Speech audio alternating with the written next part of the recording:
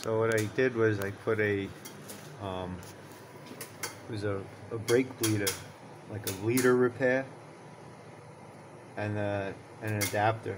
It was 1/4 inch pipe thread, adapt down to 1/8 pipe thread with the bleeder in it, the bleeder valve, and that's into the water pump where that little plug is, that little Allen key plug. So I did that. So I put a hose on the end of it and just bleed it out. I don't have to get my fingers in there as much. It's pretty nice. You just use a 1/4 inch wrench. That's the 5.7 Hemi in Ram 2500 2012. Truck is so far I like it a lot. I know they got the fuse box, I think has some kind of electronics in there. It's called a TIPM.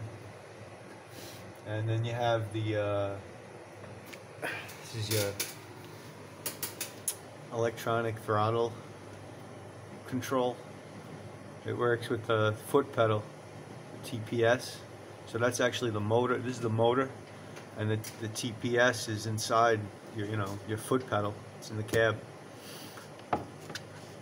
But I like the little bleeder thing because when you're doing maintenance, it's quick, it's easy, it's really nothing to deal. You just give it a little bleed, make sure you get no bubbles in there. You're supposed to do it when it's cold and take the radiator cap off, which I did, and then I put the cap back on, and I did it as it was warming up, and then again as a thermostat open just to make sure it was good.